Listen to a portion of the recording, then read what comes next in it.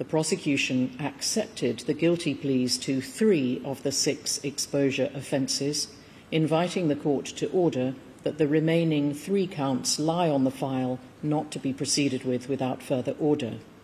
The consequence is that today, which would have been the first day of trial, is instead a sentencing hearing.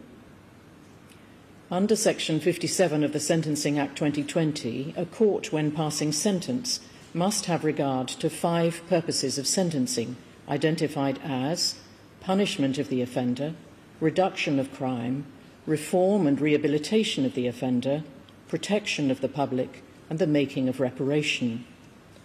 None of these purposes is directly relevant to sentencing this defendant for the present offences, as he is currently serving a whole life sentence for the kidnap, rape, and murder of Sarah Everard in March 2021.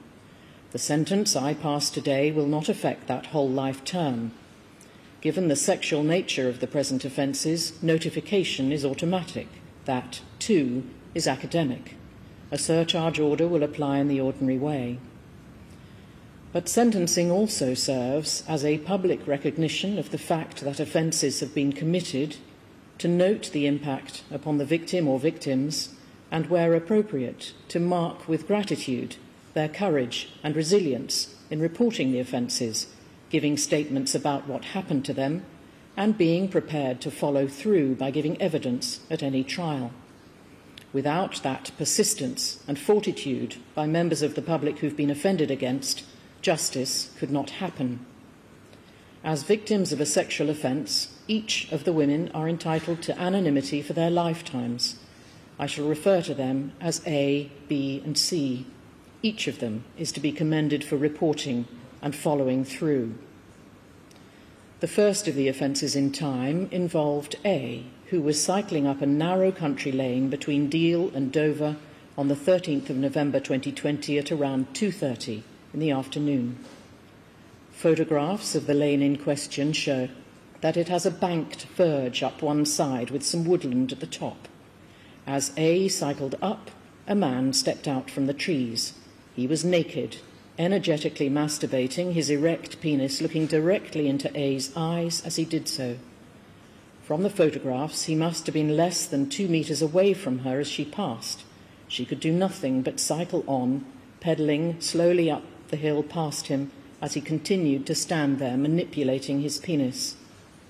Further on, A noted an old black car parked up in a lay-by. She came across some walkers, one of them a female police officer, and told them what had happened.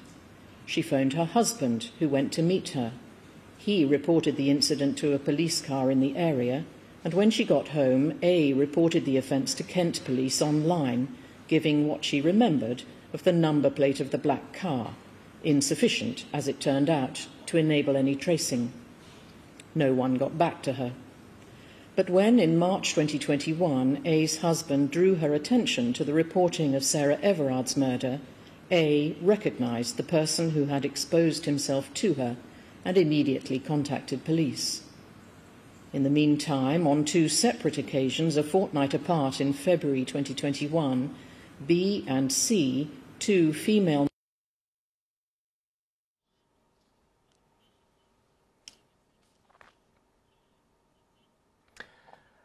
As you can see, there is a clock that we are counting down on. We can return now. This may happen throughout the sentencing and these remarks by the judge when it's a legally sensitive nature that cannot be broadcast. But let's return. When their job required them to interact with him. His car was caught on CCTV and the registration number was noted by their manager at the time of the second incident.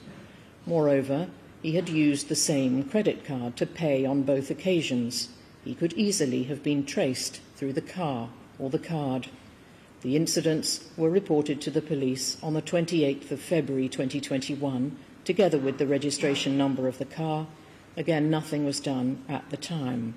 Sarah Everard was taken 3 days later on the 3rd of March 2021. The victim personal statements of A, B and C, read in court just now, speak justly of their shock and upset at this defendant's selfish, sexually aggressive acts.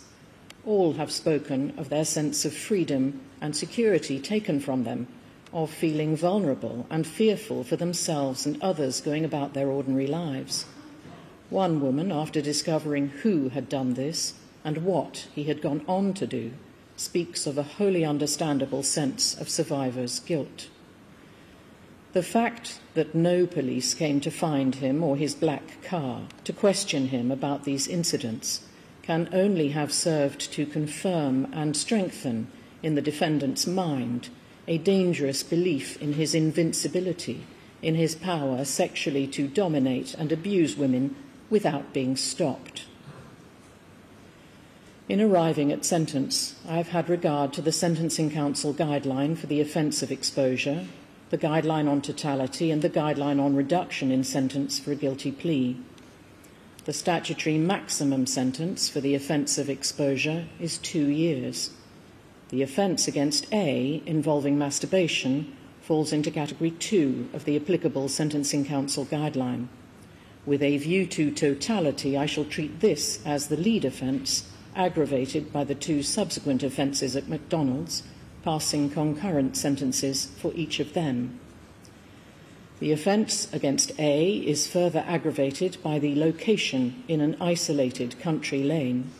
The McDonald's offences are made more serious by the timing, late at night, in the dark. All offences are very seriously aggravated by the fact that the defendant was a serving police officer at the time, being a constable in the Metropolitan Police and a member of the Diplomatic Protection Group. On the day he exposed himself to A, the defendant was actually on duty, working from home. The combination of these features takes all the offences well outside the otherwise applicable category range in the guideline. The only mitigation are the guilty pleas entered on the 13th of February. I take into account that this was the first time the defendant was arraigned on the second indictment. However, it was by no means the earliest occasion on which he could have indicated a guilty plea. The defendant is attending via a link from his prison. He's to stay seated where he is.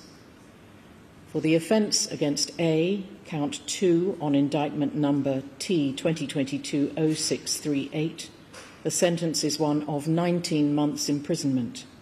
There will be concurrent sentences of 6 months on each of counts 2 and 3 on indictment T 2022-0320. The total sentence is accordingly one of 19 months. As I have already said, to the existing whole-of-life sentence from which the defendant will never be released. Welcome to our viewers who are watching from around the world. What you are seeing are live pictures of the Old Bailey here in London, where Judge Mrs Justice May is delivering her sentencing remarks in the case of Wayne Couzens. He is being sentenced for indecent exposure, one of the offences committed just days before he killed Sarah Everard. Now, he is not in court. He has appeared via video link from Franklin Prison, where he is serving a whole life sentence for murdering Sarah Everard in March 2021. She was only 33 years old. The reason this case is so significant is that the case of Sarah Everard sparked national outcry, calls for more action to tackle violence against women as well, and it did real damage to society's confidence in the police. So there was a huge amount of reaction and response to the Sarah Everard case, which is one of the reasons why this sentencing has been so closely followed. So that was live pictures we were just seeing from the Old Bailey.